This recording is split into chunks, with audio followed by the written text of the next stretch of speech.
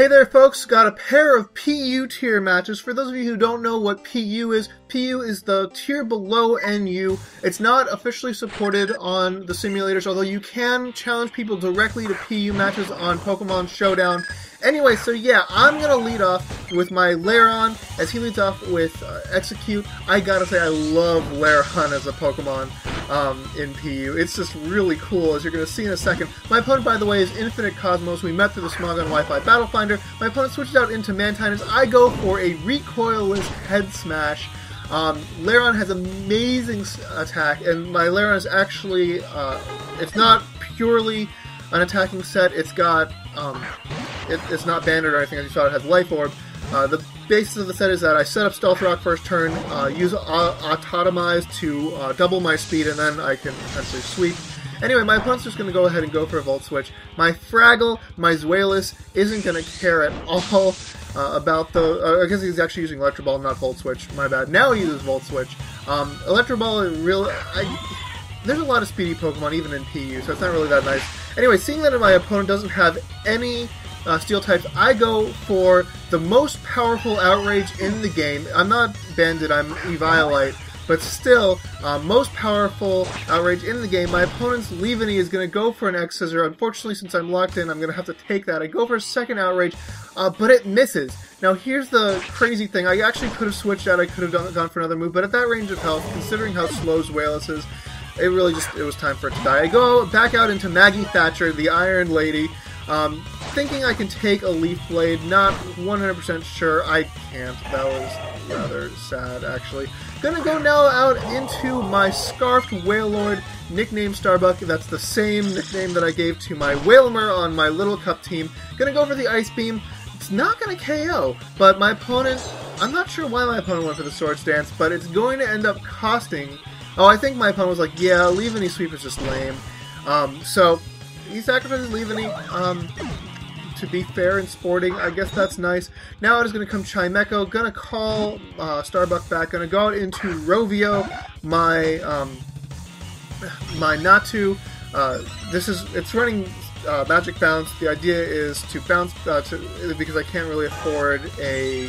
There aren't any good spinners in PU. There aren't really any good spinners in NU either. Anyway, I was hoping my opponent didn't have a Shadow Ball, but it does. So, gonna go for the U-turn here just to get off a little bit of damage. The nice thing about Rovio the nice thing about Natu in NU is that it's so slow compared to other Pokemon that you really can, you can basically take hits and then do a slower U-turn to basically take the hit and then go out into another Pokemon. I have Lanoon go for Belly Drum. I really thought that I could take a hit from Chimecho. So I'm now maximum attack. My opponent is going to go for a +2 Psychic, and that is going to take out Lanoon. That is rather sad. So no Lanoon Sweep, no Belly Drum, Extreme Speed Lanoon Sweep. And now I'm down to my last two Pokemon, well, last three Pokemon, but last two actual attacking Pokemon. Go for a Nasty Plot with my Mr. Mime, nicknamed Aramaki. That's a reference to Ghost in the Shell because of the hair. But anyway, my opponent's just getting off a bunch of... I'm just really not sure that I'm going to be able to really do much against this Chimecho. I go for a Thunderbolt. It really doesn't do there very much. Luckily, my other move is Psyshock, so it occurs to me that, wait, I can actually go for the Psyshock, can ignore those Calm Mind boosts. It's going to be resisted, but it should still do a decent amount. Now, I'm really glad that that light screen was up. Had that light screen not been up, I would be dead right now. But I go for I get a crit, and I'm not sure whether that crit mattered. I'll tell you in the annotations whether that crit mattered. But I do manage to take him out. Now it's going to come Fearow from my opponent. Unfortunately, he's actually going to go for a Sky Attack. That was a little bit strange, except for, oh yeah, Power Herb. So, gonna get taken out. Aramaki is down. I was like, Sky Attack, who goes for Sky Attack? But it works out for my opponent. Gonna go out into Starbuck. My opponent goes for Thief. I guess that's really strange that he outsped. I'll tell you how that happened in the annotation. Does Fearow get unburdened in the Dream World? I don't know. Anyway, go for a Water Spout. Manage to take him out. That's great. That's fine. That's dandy. Electrode is going to outspeed... I think actually Fearow is just outspeeds Wailord. I know that Electrode does. So, had I been locked into anything but... Oh wait, no, he knocked out my Choice Scarf. So that's how, yeah, blah blah blah. He knocked off my choice scarf, so I am actually able to switch up my moves here. I am not able to take out this Electrode, and now my only remaining Pokemon is going to be my Natu. Natu has no attack or special attack to speak of, and even with Eviolite, which I am running, I don't think I'm going to be able to survive more than one of these hits. And indeed, I can't even survive the one, so I'm going to lose this battle, but I did get him down to his last Pokemon, so that was kind of nice. So, great game, Infinite Cosmos. That was actually really fun. I love PU. So now we're down to our next battle. This is against NexesOtaku. He's running an interesting team, too. PU just really allows you to be extremely creative.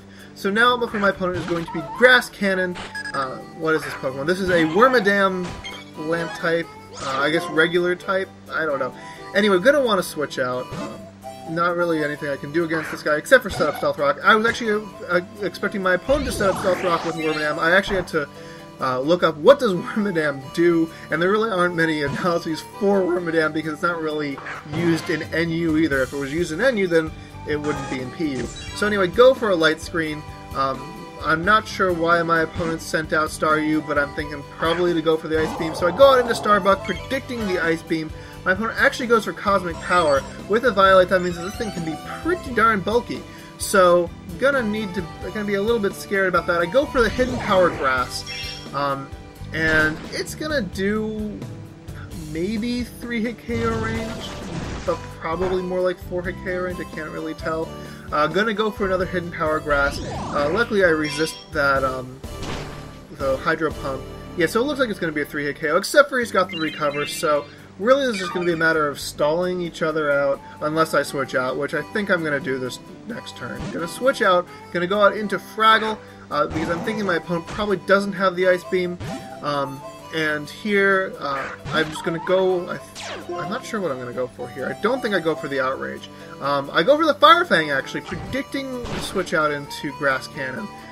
So, 4x effective. Boosted by Hustle, no way that's not going to KO, unless, you know, of course he had, Focus Sash. But now I'm not going to want to take a Fighting type move. Going to go out into Aramaki. He actually goes for the Payback, predicting that. So great prediction on my opponent's part. Aramaki takes that hit, but doesn't take it well. I think I'm just going to go for the Psyshock here. I'm actually being out-predicted quite well. So now it is Behemoth, which I gotta say, based on this battle, I gotta respect the Behemoth. Not Behemoth, I'm sorry, it's Behemoth. The Underdog Bros will correct me if I said it wrong again. My opponent's gonna go for a Rock Slide, gonna take out Aramaki. That is what it is. Oh well. So now out for me is going to be Maggie Thatcher, the Iron Lady, and I'm hoping to be able to wall this guy. I'm hoping he doesn't carry Focus Blast. Go for the Autotomize. I am now super fast. My opponent's going to go for the Recover. Going to get back to basically full health. I think actually, well, really close to full health after leftovers. But I am going to, well, I'm going to be able to outspeed now anyone on his team. I go for the Head Smash.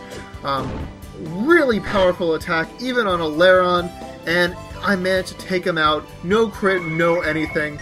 God, I love this Pokemon. Now it is going to be Stunfisk.